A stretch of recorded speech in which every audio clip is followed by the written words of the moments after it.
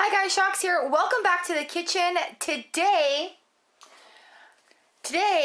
we're gonna turn a simple can of chickpeas into an awesome hummus. Hummus in a hurry. It's not authentic, but it works.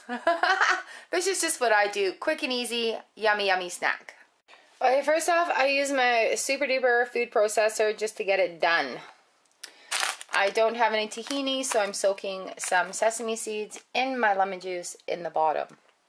Adding oil, a can of drained chickpeas, a handful of fresh parsley or dried parsley. My secret ingredient is paprika, salt and pepper.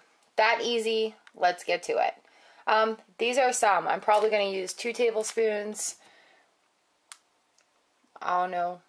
4 tablespoons, and to season. So yeah, there we go. Oh, and a couple of teaspoons. Into my magic mixer.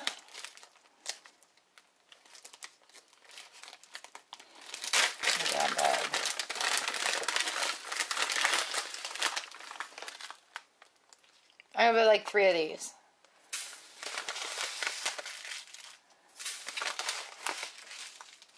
I believe tahini paste is roasted sesame seeds that have been ground into a paste. And because I don't have that, I'm just gonna fake it. Shake up. I'm just gonna put some in, like, there's my, let's see, 1,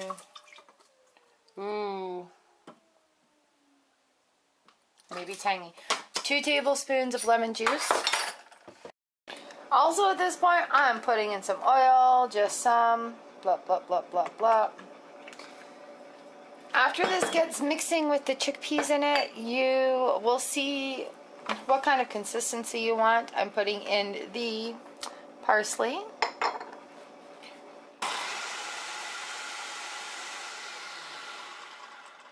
Adding a little bit of sea salt.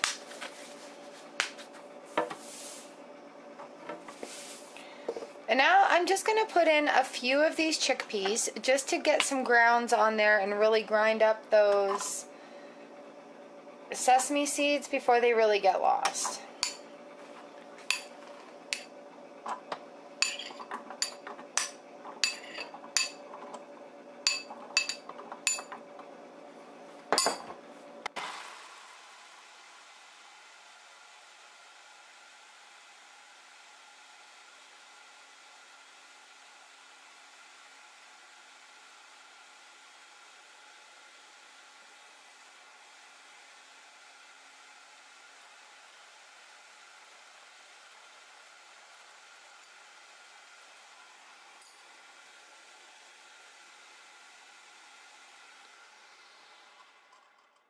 Okay, so what we're looking for is a nice thick paste out of there, which we don't have yet.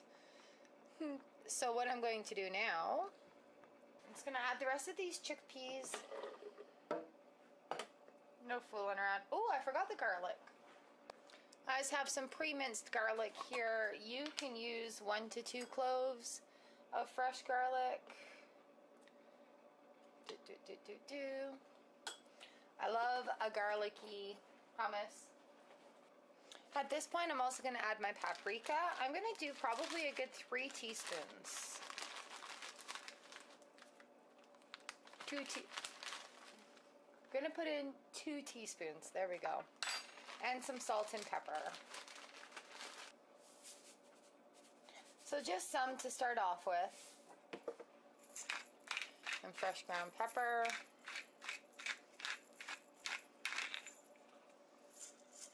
And now this needs to blend until it's nice and creamy.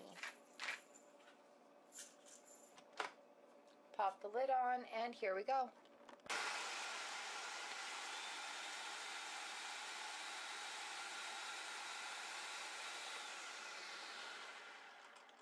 Sometimes if I find it's getting too stuck on the side, I will add a little bit of water once I scrape it.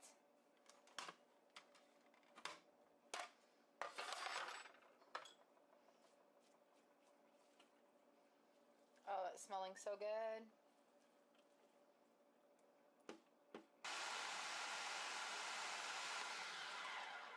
Alright, I'm going to let this blend probably another 5 minutes. Okay, so you let this go about 5 minutes. I'm just going to scrape the bowl and let it go a little bit longer. Give it a taste. Oops. I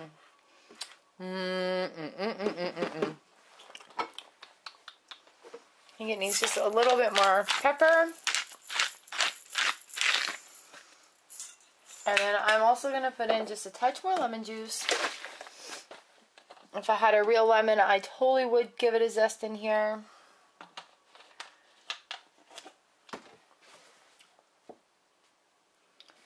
I think we're okay for salt. And so I'll just pop the lid back on here and continue to blend. Alright, so this has been blending a very long time. Let's have a look in here. So there we go. That's a nice smooth consistency that we're looking for. Oh, that looks so creamy and lovely. Yes, it does. Time for a taste test.